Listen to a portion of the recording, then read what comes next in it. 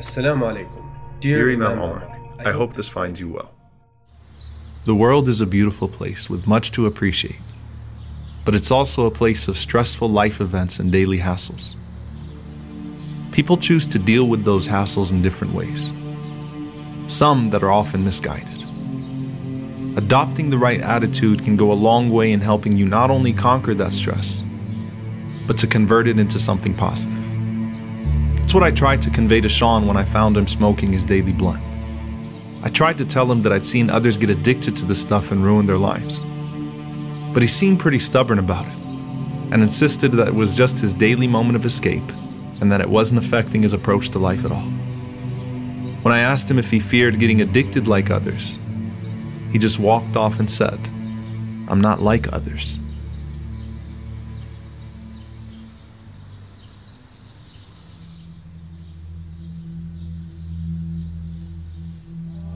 If you would have asked me before that happened if I would ever consider it, I would have called you crazy. But suddenly my mind went to all sorts of places, convincing me that one time wouldn't hurt, and that no one would find out anyway. On the way home, I thought about how silly it was for me to pick it up on a wild impulse. But I felt trapped into it already, since I'd already started the process, and the thoughts of escape and excitement started to race through my head uncontrollably.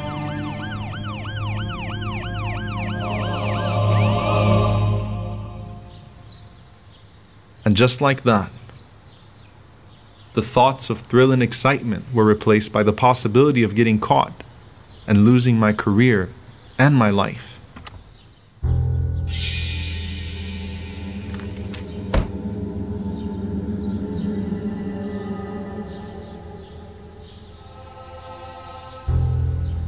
I felt like such a fool and almost had a nervous breakdown.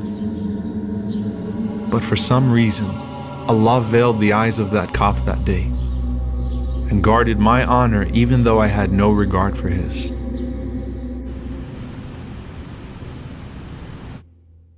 I couldn't even look Fatima in the eyes that day. The last thing in the world I'd want to do is expose her to my own failings and wreck her future before she even really had a chance. But there she was in her beautiful innocence, tampering with the poison that I shamelessly brought home, showing me that the consequences of my behavior would be lived not just by me, but by those who I claim to love most. So I went where no one could possibly see me, the dirtiest place in the home, reserved only for filth.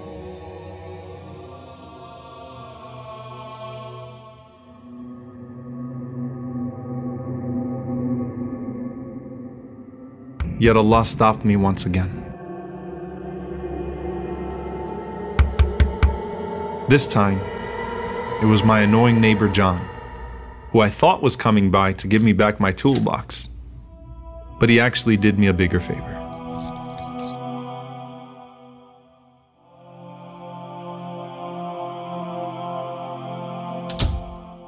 It's amazing how absent-minded I'd become, and how horrible of a job I was doing covering my tracks.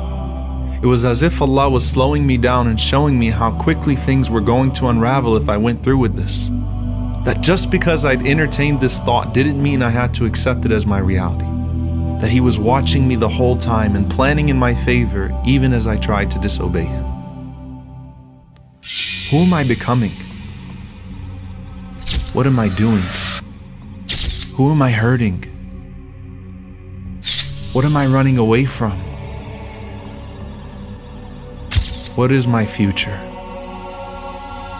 When will I wake up?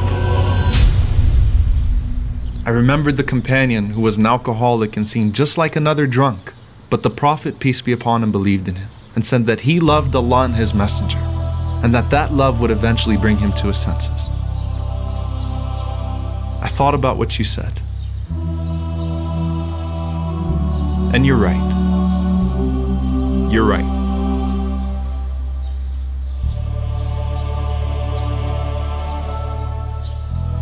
I'm not like others.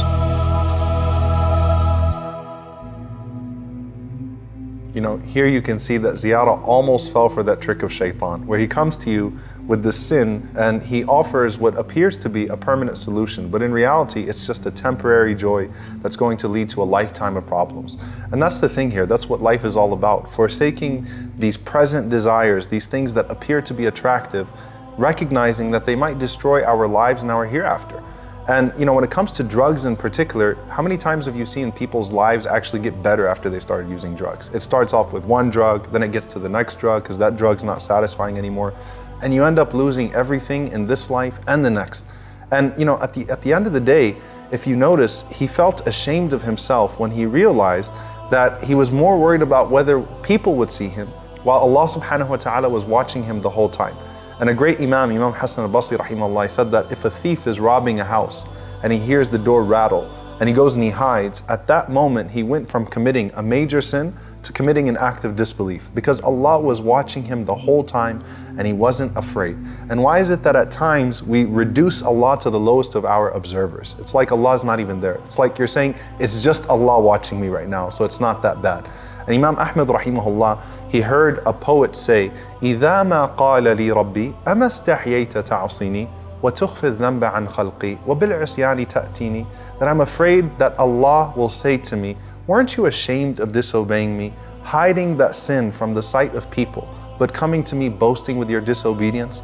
And so we have to hold ourselves to a certain standard where we feel that same shame in the sight of Allah subhanahu wa ta'ala, whether we're alone or in front of people, and when the sight of the Creator becomes far more valuable to us than the sight of the creation.